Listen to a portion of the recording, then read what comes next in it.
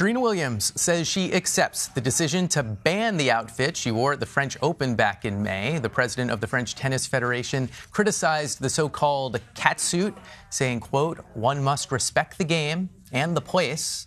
His statement came after changes were made to the tournament's dress code that barred the skin-tight outfit. Changes were made after she had already worn it. Williams says the full-length compression leggings served as a medical precaution after she suffered a health scare related to blood clots. Obviously, the Grand Slams have a right to do what they want to do, but I feel like if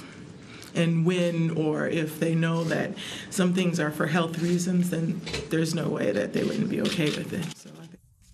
Others were far less diplomatic, many taking to social media to defend Williams. Tennis icon Billie Jean King wrote, "Criticizing what she wears to work is where the true disrespect lies."